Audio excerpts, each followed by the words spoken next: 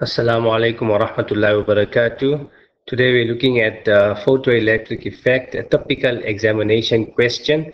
This particular question came in the department March 2009 paper.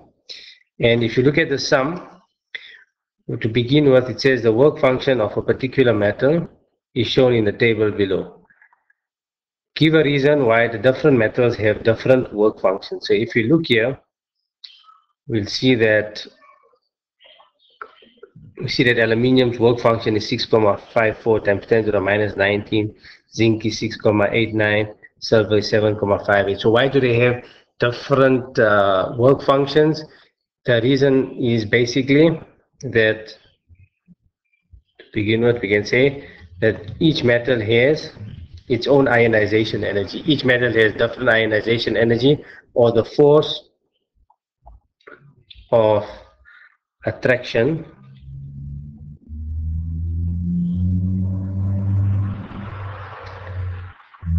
between the protons and electrons of each metal is different between the electron and proton of each metal is different. So silver has a higher work function. That means that the electrons are more strongly bonded to the protons than, for example, in aluminium. So more energy will be required to take out the electron or remove the electron or pull it away from the proton.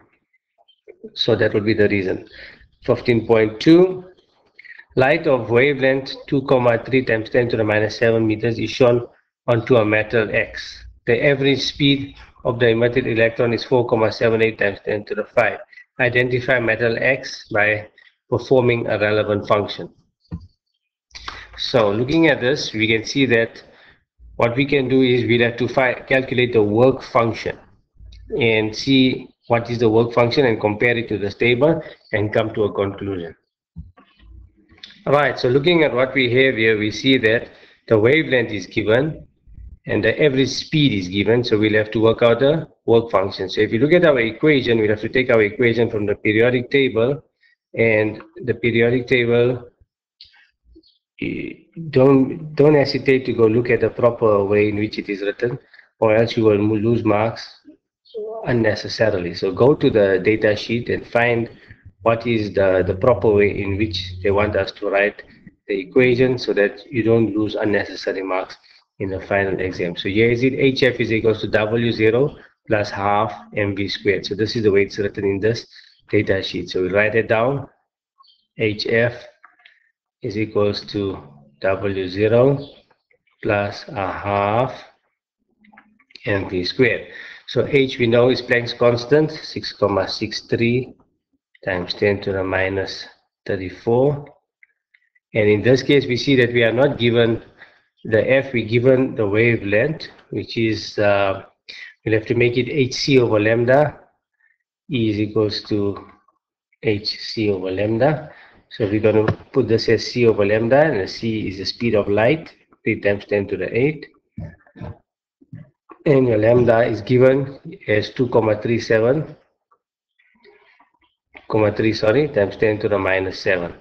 So we can use that to calculate the energy of our photon, or the light that's given.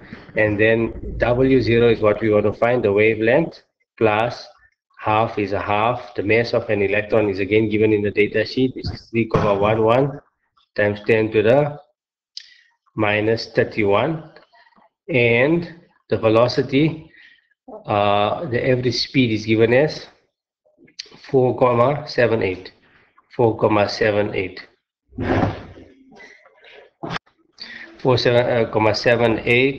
times 10 to the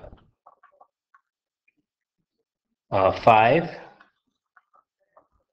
And then now doing our calculations, we can work out our W. And we get an answer of 7,58 times 10 to the minus 19 joules.